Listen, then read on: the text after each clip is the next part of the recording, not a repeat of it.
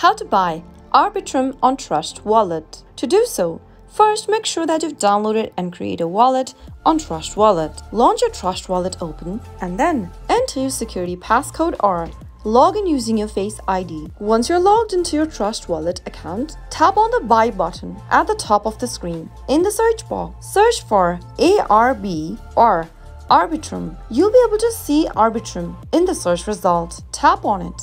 And then on the next page, select the amount you'd like to buy. Enter the amount you'd like to spend to buy the Arbitrum in the text box. You'll be able to see the value of Arbitrum you'll receive with this payment. After you enter the amount you'd like to spend, tap on the next button at the bottom. You'll then be taken to the Simplex checkout page. You'll be able to see the order summary, the card details area.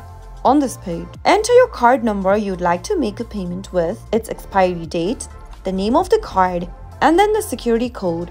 And after you are done, you can use this card for future purchase by tapping on this little box at the bottom. To agree to the terms and conditions and privacy policy, tap on the second box as well. If you'd like to receive occasional emails offers, you can check on the last box as well, but if you don't want any of these services, you can just uncheck the box or leave it unchecked and tap next to the bottom in order to make a purchase for Arbitrum. Once you have enough balance on your card, you'll be able to buy Arbitrum on Trust Wallet.